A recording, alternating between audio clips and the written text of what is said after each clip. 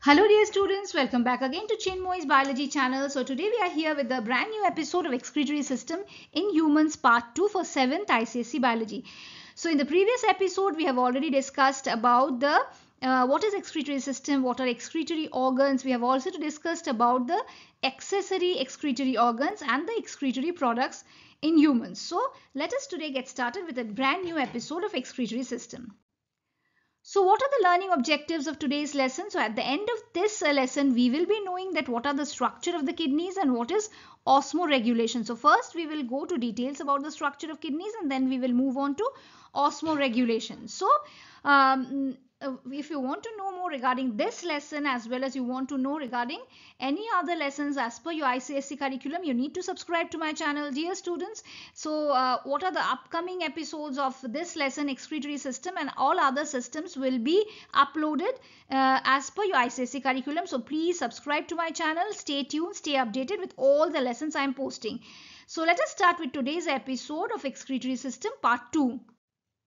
Now we are here with osmoregulation. So what is osmoregulation? Osmoregulation is a process that regulates the osmotic pressure of the fluids and the electrolytic balance in organisms.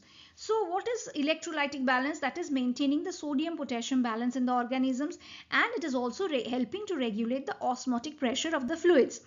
Now, besides removing the urea and uric acid from the blood, the kidneys, what they are doing, they are also helping in maintaining the water and salt ion concentration in our body. So whatever the salt ion concentration in our body, the sodium potassium level is always maintained in the body with the help of sweat and the kidneys also. So during summer, what is happening? We urinate fewer than in winter because the urine passed is usually more concentrated in summer because we are sweating profusely. The sodium potassium ions are released from our body through that part, that is excretory organs are releasing those sodium potassium from our body. So we need to pass a few amount of urine in summer than in winter, so that if we are passing urine also more and we are sweating also more, then what will happen, the electrolytic balance of our body will get hampered, so the osmoregulation will not be maintained. So here we can say that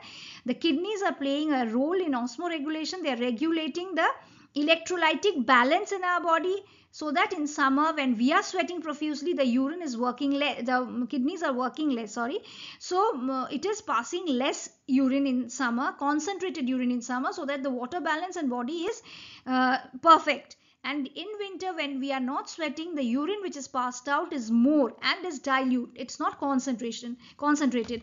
So the reason behind that, in summers we lose much water through sweat.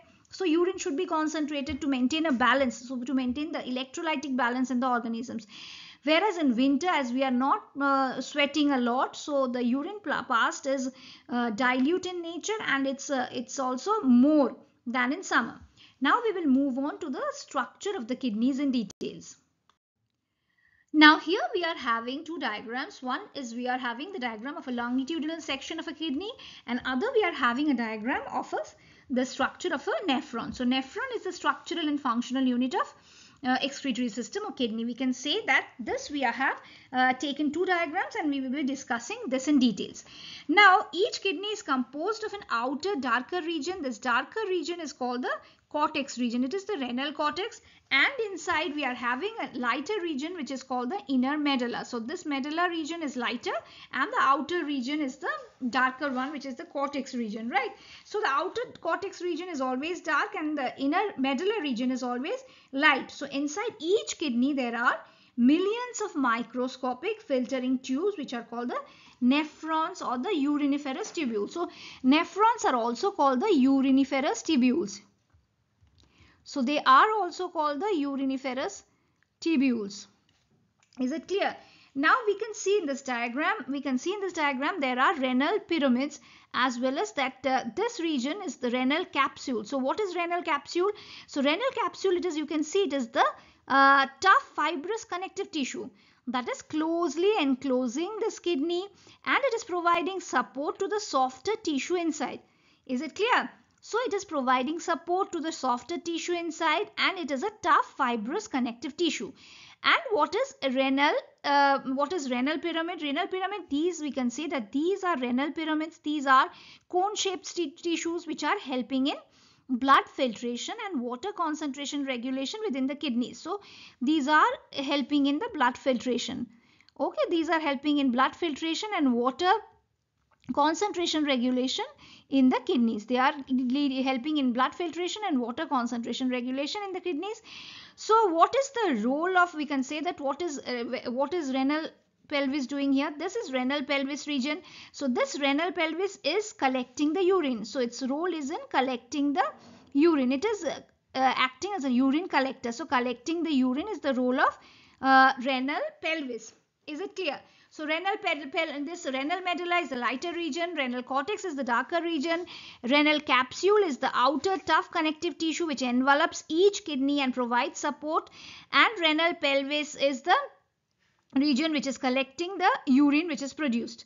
And we can say that now renal pelvis. Now what is renal pelvis? This is collecting the urine, and the ureters are originating from this renal pelvis region only. So this ureter is originating from renal pelvis and it is carrying the urine to the urinary bladder where it is stored, and from there only it is excreted, or we can say that urine is passed out.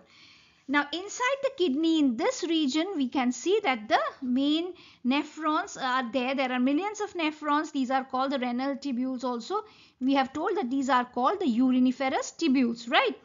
So each nephron, it starts from what? We should know the structure of the nephron we can say that with detailed labeling also we should learn this.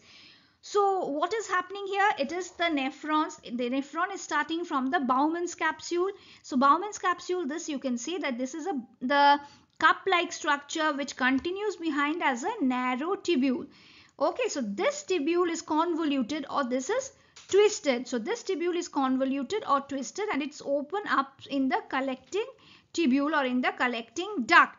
So as all the ducts are they are opening in the collecting duct, all the ducts they open into the renal pelvis which leads to the ureter. So the first part is the proximal convoluted tubule, then the next part is the loop of Henle, and the third part we can say is the distal convoluted tubule, and the last part they all come and join in the collecting tubule. Okay, so that is first part is the proximal convoluted tubule, then it comes to the loop of Henle, and then it comes to the distal convoluted tubule, and last is the collecting tubule, and then it moves down to the ureter. Okay, is it clear? So this is all. Now here inside the Bowman's capsule, this we can see this is the glomerulus. So the Bowman's capsule and glomerulus, they together form the Malpighian body. Okay, so this full part is the Malpighian body. So Bowman's capsule together with the glomerulus, they form the Malpighian tubule. Is it clear? So here the urine formation in this part only, the urine formation we will be learning in the next part. So here we have divided that into this Bowman's capsule and glomerulus together. They are called the Malpighian tubule. This is proximal convoluted tubule. This is loop of Henle or Henle's loop. Then is the distal convoluted tubule, and they all are ending in the collecting tubule which is moving to the ureter and then to the urinary bladder. Is it clear? Now we will be studying about the urine formation or how urine is formed. Now here we are starting with the urine formation or the process of urine formation. So what is happening? What are the main steps of urine formation? First comes filtration. So the process of blood filtration by the kidneys and the urine formation will be explained in following steps. So first step will be when the renal artery, it is bringing the blood containing the waste material in the kidneys. It is entering the glomerulus. So renal artery is bringing the waste blood in the glomerulus and it is under high pressure. And glomerulus is always under high pressure, and water and small solutes are filtered under this high pressure in this Bowman's capsule. So filtration is happening here. Then the filtrate, it passes while the filtrate is passing through the walls of Bowman's capsule, what is happening? We can see that the body needs some useful materials also are there in that waste also. The body needs to reabsorb like glucose, sodium and potassium ions. So glucose, sodium and potassium ions and potassium ions are there in this blood, and that is reabsorbed in this Bowman's capsule that are needed in the body, and they are put back into the blood again. Now next to which comes the secretion. So the remaining liquid along with the waste of urea, uric acid and so on is called the urine, and it is collected in the urinary bladder. But the full detail process you will be studying in higher classes. You just for your basic information for 7th standard, you know that the blood which is brought about in the to the kidneys, to the nephron, through the renal artery is being filtrated first in Bowman's capsule. Then it is reabsorbed, the sodium, potassium ions and glucose, it is reabsorbed, and then it is moving down to the proximal convoluted tubule, loop of Henle and distal convoluted tubule, because the remaining liquid along with water, urea and uric acid, it is called the urine, and it is collected in the collecting tubule. So last collecting tubule was there, as we have seen in the previous picture. It is having the collecting tubule. From the collecting tubule, the urine leaves the kidney and passes to the urinary bladder through the ureters. So it is then moving to the collecting tubules. So for excretion, it is moving to the collecting tubules.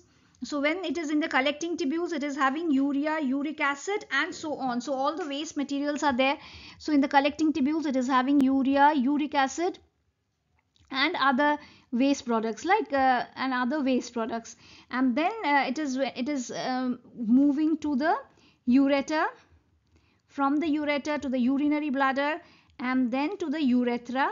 Finally it is passed out from the body. So these are the basic steps of urine formation, and these are the main parts of urine formation, that is filtration, reabsorption, secretion and excretion. So after reabsorption is happening, for secretion it is moving down to all the three tubules like proximal convoluted tubule, distal convoluted tubule and the loop of Henle in between. And then it is passing on to the collecting tubule, from the collecting tubules to the ureter. So ureter, we know it is a tube-like structure which is carrying it to the urinary bladder, and from the bladder to the urethra to be excreted from the body. So I think if you have gone through the previous episode of your excretory system, you know what are the parts of excretory system and how from the kidney the urine is passing to the ureter, to the urinary bladder and to the urethra. So the same thing is processing here with the process of basic steps of urine formation I have discussed. So please go through the previous part 1. If you have not yet gone through that, I'll be putting the link above in the I box as well as in the description box below. Go through it. Don't forget to go to the first episode, otherwise this will be harder for you. So please do subscribe to my channel if you want to know regarding the next part of this lesson also, what I'll be posting, and I'll be posting the other topics also which are as per your ICSE curriculum. So stay tuned, stay updated with all my episodes. Thank you.